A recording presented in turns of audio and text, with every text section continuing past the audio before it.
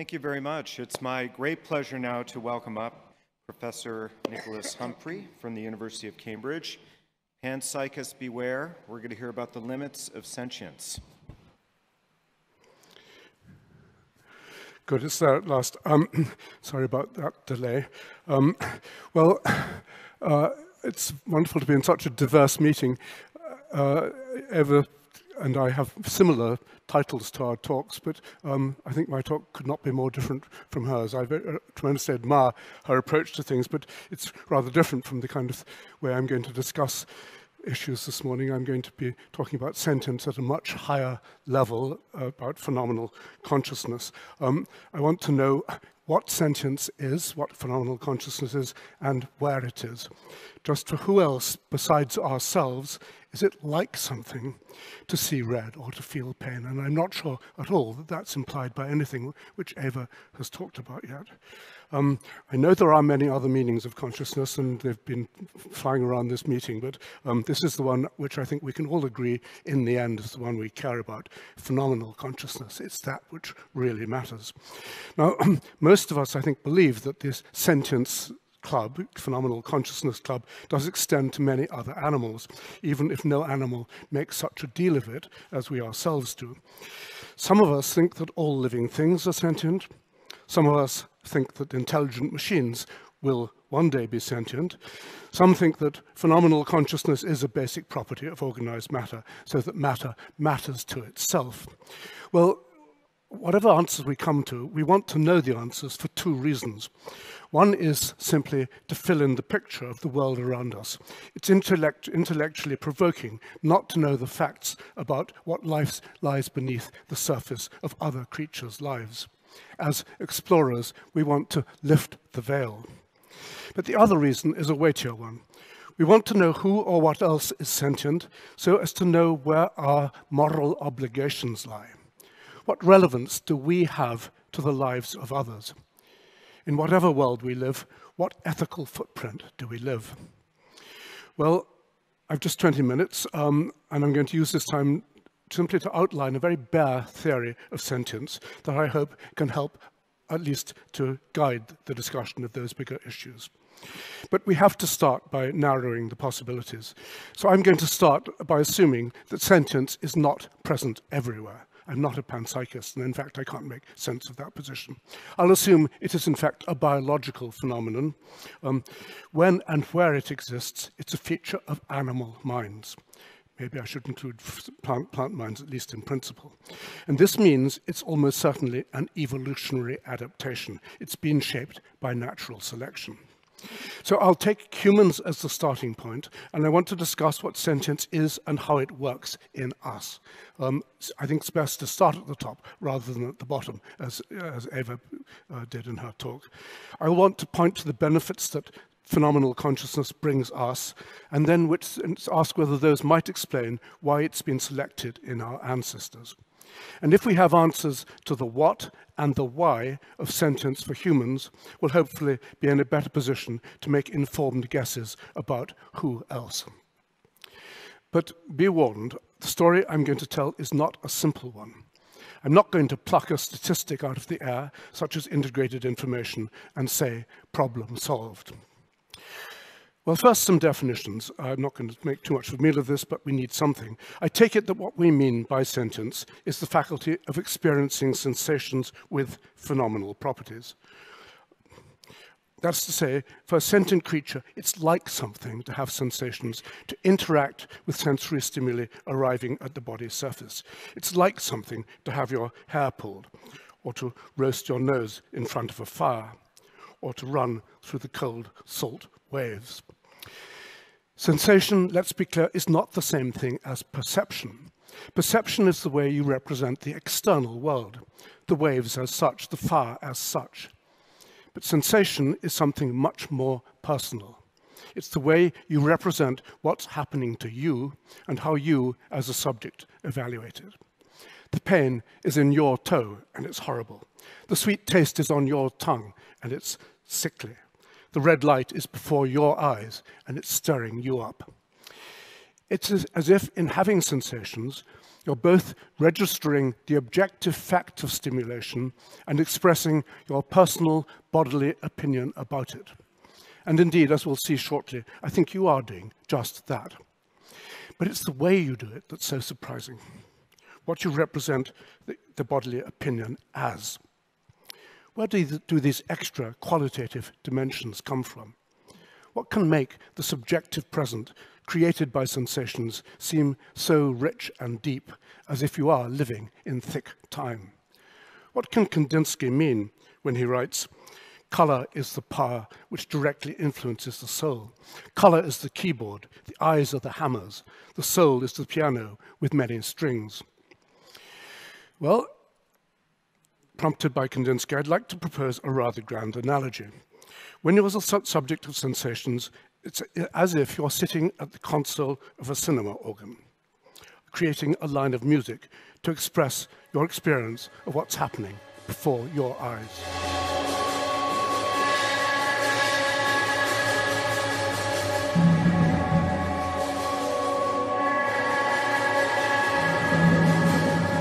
The themes for the organist are highly practiced, so you don't have to think about the picture and what to play in response. You just find yourself doing it. Your performance follows what's happening on screen, but it doesn't merely track the picture. It adds a personal dimension and colors it with emotion. And on top of all, it does add a mysterious dimension of harmony and temporal depth.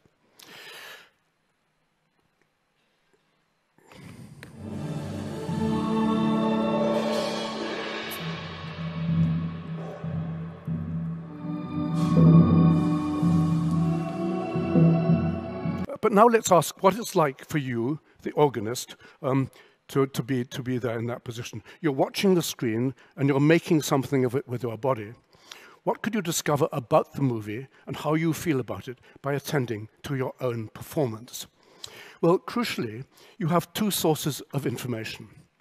One, you are playing the keyboard and you can follow your own actions. You have immediate access to what you are doing. And then, secondly, you can listen to the sound of the music that you're making. So you can learn about your own reactions at one remove. And on this level, I believe the analogy captures a crucial feature of phenomenal experience, the duality of access to what it's like.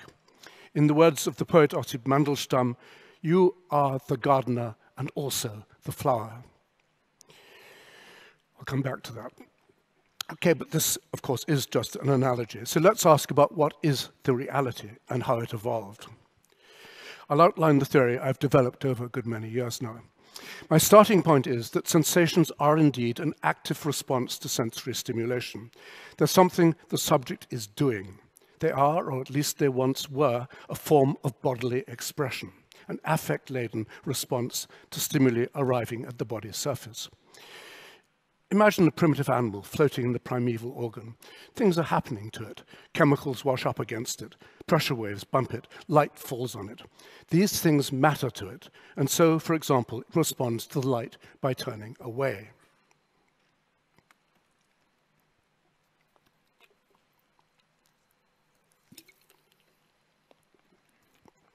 It doesn't like the light. Perhaps it's pleased by the chemical stimulations there, and perhaps it's more relaxed about the pressure waves. These responses are reflex behaviors. They're wriggles of rejection or acceptance, I've called them in the past. They've been shaped by natural selection so as to be adaptive. They enact what the stimulation means to the animal, but to begin with, of course, the animal is in no way mentally aware of what's going on. However, as these creatures evolve, there does come a point when they would stand to benefit from having a mental representation of the stimulus. What's going on here? And as it happens, there's a neat way of doing this. The animal has simply to monitor its own response. The response may be purely reflex, but it potentially carries loads of information about the external stimulus, what kind of stimulus it is, where it's occurring, and especially what import it has for the animal's well-being. So the animal can represent what the stimulation means by the simple trick of copying its own motor command signals, by making perhaps what others people call an efference copy of the signals it's sending to make the response. The response enacts the meaning, the command signals create the response, thus the efference copy directly captures the meaning. Now, if this is how it's done, and I'm pretty certain of it, then sensation, let's now call it that, originates as a kind of unmediated feeling by doing. But of course, things were never going to stay like that. As these creatures evolved further and developed more sophisticated behavior, there's bound to come a point when the original bodily responses are no longer appropriate. The animal no longer wants to recoil reflexly from light, say, and yet it does still want to know that light is falling on its body and that it doesn't like it. Then what to do? The answer natural selection hits on is ingenious. It is for the reflex responses to become internalized, or as I've put it, privatized. Let's stop working.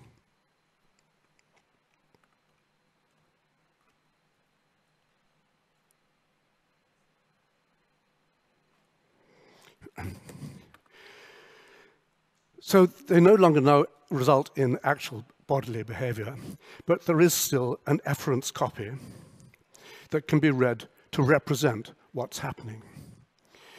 Okay, so let's fast forward to where we are today, to where we humans are. The upshot is that when you experience sensory stimulation, you're still responding with the ancient action pattern handed down from your ancestors. But my thing's not working now. And you can still read it, but now it's become a virtual expression occurring at the level of a virtual body inside your own head. So let's take the case of seeing red, for example. Red light arrives at your eyes, and next thing, behind the scenes, you make a virtual affective response to it. Here it is. It's an ongoing response, and I'll call it redding. And now, where's your sensation in all of this? The sensation is still your reading of a copy of your own response. To have the sensation of red is to find yourself redding. So to take stock, I hope you've noticed how this story is converging with the analogy I offered earlier. You're seated at the organ, matching your responses to the stream of stimulation, pumping out a stream of motor commands that express what you feel and following what's happening via the efference copy. Except, of course, you're checking on your own performance, but of course there is something rather major missing. You may be having a sensation, but it's a pretty thin one. Where's the music? Where's the beef? It's obvious that the evolution of sensory experience can't have rested here. There has to be another chapter to the story, a chapter that tells of some dramatic development that fills out sensations and adds the phenomenal richness we humans prize so highly. Well, I believe the key to this lies with the process of privatization that I've just described. Back at the beginning, in primitive animals, the responses to sensory stimuli took place at the site of stimulation on the body's surface. Once privatized, however, the responses now ended within the brain. And this had a remarkable, even if it was fortuitous, a remarkable result. It meant that a feedback loop was created between the motor and sensory regions of the brain, a loop with the capacity to sustain recursive activity, going round and round, catching its own tail. And this was potentially game-changing. Crucially, it meant that the activity could be drawn out in time so as to create the thick moment of sensory consciousness. But more than this, it meant that the activity could be channeled and stabilized into a remarkable mathematical object. Suppose that each time the activity circles around this circuit, the transmission from input to output, the characteristics of that is altered by the activity the previous time around. then the development activity in this circuit is going to be described by a delay differential equation.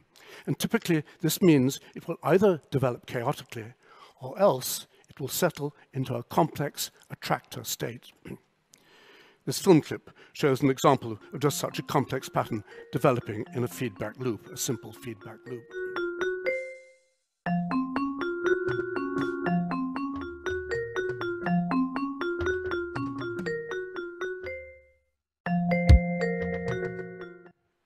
Now, this attractor exists in just 3 dimensions, but often the attractor will turn out to be very much more complicated with remarkable hyperdimensional properties. So think now what this could mean for the evolution of sensations. With all those extra dimensions to play with, the way was open for natural selection to radically transform the properties of the looping sensory responses, and thus the properties of the sensations that copy them. Sensations could be lifted into the realm of hyperreality, becoming ethereal objects worth contemplating as phenomena in their own right. And I think that's just what happened. So back to the organist inside your head.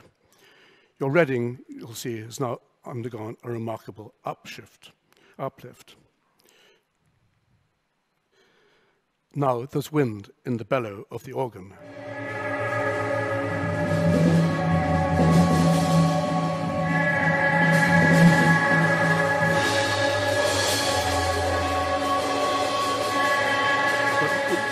We can do better than plain red light. Let's jazz it up a bit.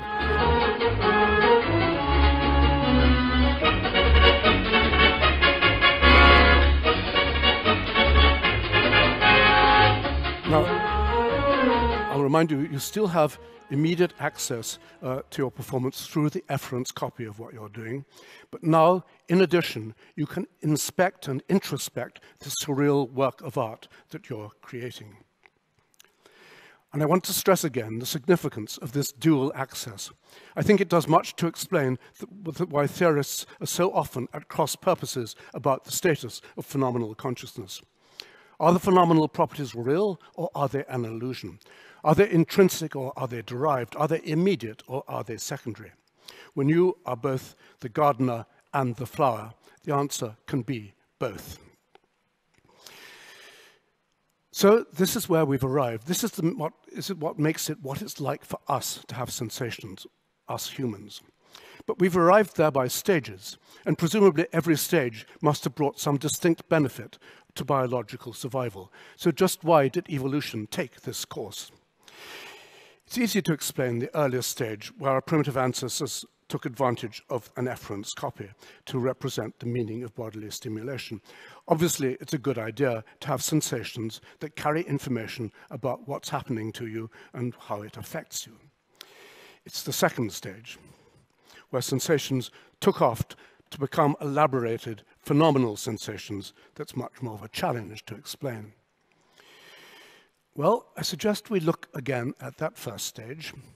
We've already remarked that this particular way of representing things was never a neutral, objective one. Your sensations represent what the stimulation means to you, how you feel, and they do this by taking account of what you're doing using an efference copy, which, as Eva remarked, is basic to the very nature of understanding oneself. So the fact is that sensations have always been as much about being you as about the external stimulation. It would seem then that from the beginning, sensations might have been pre-adapted to play a rather special, rather grander role. They were ripe to be co-opted to lay the foundations of the self.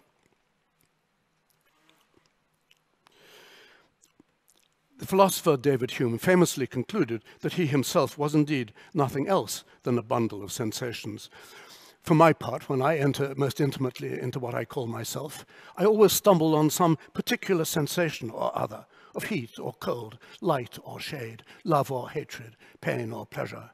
When my sensations are removed for any time as by sound sleep, I may truly be said not to exist. But Hume has a bit of a problem with this. He worries that this sensation-based self is nothing to be proud of. He thinks it lacks substance. He likens sensory experience to a theatre with a constantly shifting display of sensations that successively make their appearance, pass, repass, glide away, and mingle in an infinite variety of postures and situations. And he goes on, there is properly no simplicity in it at one time, no identity indifferent, nor have we the most distant notion of the place where these scenes are represented or of the materials of which it's composed. How then, he asks, can sensations underpin the self with a big S, the I, the thread that runs through our mental lives?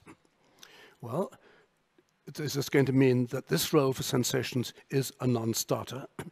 I don't think so. I'm not saying that Hume's worry is groundless. I'd agree that if sensations had remained unelaborated and voiceless, as they presumably have done in relatively primitive creatures, he would be right to question whether they're up to the job of supporting a robust sense of self.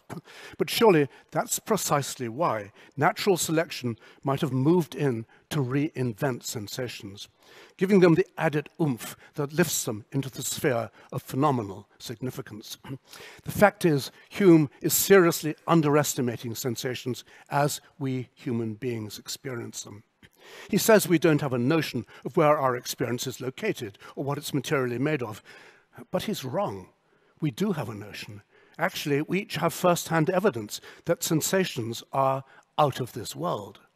The where of phenomenal experience is nowhere, and the materials are immaterial. That's the wonder of it. Sensations give us the feeling that there is an essential, non-physical dimension to our lives. They fix our sense of self as a bubble of spiritual substance floating above a world of things.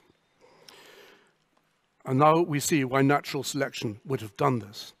Because for humans at least, a self of this kind is hugely adaptive.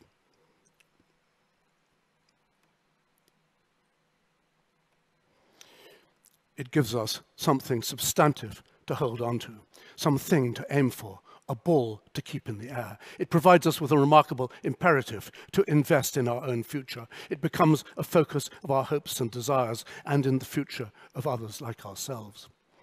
For humans, the experience of phenomenal consciousness is what makes us conceive of ourselves and others like us as significant individuals. Every one of us becomes a person, an independent, private, responsible, free-willed locus of conscious being. Consciousness imbues the self with metaphysical significance and so changes the value we place on our own and other lives. Now, how far do we share this conception of the self and this ambition for self-advancement with other non-human creatures? Who here is an insider to consciousness as we are? Well, that's the question, and it's a question that perhaps wisely I've left myself almost no time to answer. I said at the start that if we have answers to the what and the why of sentience for humans, we'll be in a better position to make informed guesses about who else has it. Well, very briefly, where has this discussion got us to? First, as to the what. Phenomenal consciousness, as we've seen, is anything but simple. Philosophers sometimes talk of conscious sensations as raw feels, the redness of red, the paininess of pain. But the reality is that sensations as we experience them are very far from raw. They are thoroughly cooked. They are the culmination of a remarkable evolutionary trajectory. Arguably, sentience is the jewel in the crown of brain and cognitive evolution. So when it comes to us asking who, I think we can rule out on purely structural grounds any creature that hasn't got the right kind of brain and the right kind of history. The right kind of brain means, at the very least, a brain capable of housing the intricate circuitry required to generate attractor states with higher-order phenomenal properties, to represent them in a double way, and what's more, to be inspired by the experience. And I'd say this means that phenomenal consciousness can only exist in large-brained, intelligent animals. Dogs, elephants, octopuses maybe, lobsters, snails, butterflies, not a chance. But of course, the right kind of brain with the right kind of history means much more than this. It means a brain that not only has the structural potential to deliver phenomenal consciousness, but has been designed to actually deliver it. And since this design can only have arisen through selection, this in turn means a brain whose owner can reap the survival benefits of having a phenomenally conscious self. So this is the why of sentience, and I think this imposes much tighter constraints on the who. It means we can further rule out any creature whose behavioral ecology and lifestyle would make having this grand sense of self superfluous. In modern humans, the conscious self proves its worth in the context of a social system that emphasizes individualism and autonomy and is supported by a rich language-based culture. We can be sure that no non-human animal is capable of making such a big deal of the self as humans do. If non-human animals have souls, well, they certainly don't know they've got them, and that's what counts. This could mean that sentience as we know it is a very recent innovation. It could even mean that humans are the only sentient, phenomenally conscious creatures on Earth. But I don't think we need take quite such a radical line. There are several non-human species for which there's behavioral evidence of self-consciousness and individualism. Elephants, dogs, crows, they all show at least glimmers of personhood. But now I'd rule out octopuses. I know of no reason to believe that octopuses conceive of themselves as persons or as anything like that. The bottom line is that phenomenal consciousness would be wasted in most creatures, even those with brains that are large enough to house it. Suppose we could, in fact, genetically engineer an octopus to have phenomenal consciousness. I believe the new genes would not be maintained by selection because the newfound selfhood would make little or no difference to the octopus's survival in its relatively asocial and independent world. But hey, we're in Switzerland, so we're in the home of the cuckoo clock. So let me end with another contrived analogy. I hope no one will take offense. Here's a French watch that represents the time in two ways. And here's a Swiss clock that does the same. Who's going to buy the Swiss clock and keep on winding it up? Well, of course, the answer is only the highly advanced, spiritually superior people who live here, love their clocks, and find the extravagant display a cause for national pride.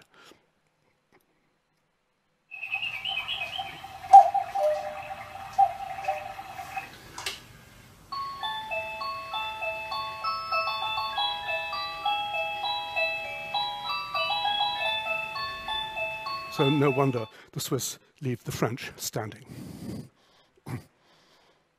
Thank you.